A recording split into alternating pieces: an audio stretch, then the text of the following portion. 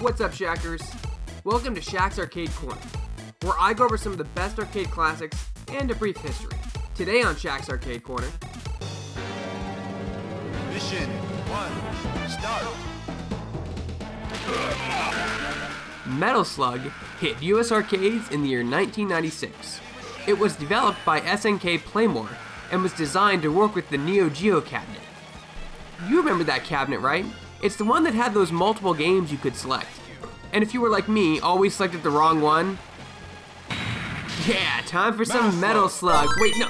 Oh, no, not Double Bubble. No. Damn it. The game was a side-scrolling shooter strikingly similar to Contra. You could play as two different characters who played identically but looked different. The arcade became wildly popular due to the game's addicting gameplay, cool power-ups,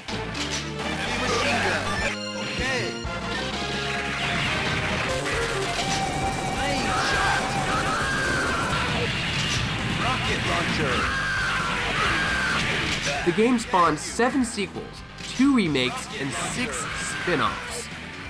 The arcade game was also ported to the Sega Saturn, PlayStation, PSN, and is also available on iOS and Android. With the game now on mobile devices, there's no excuse not to check it out.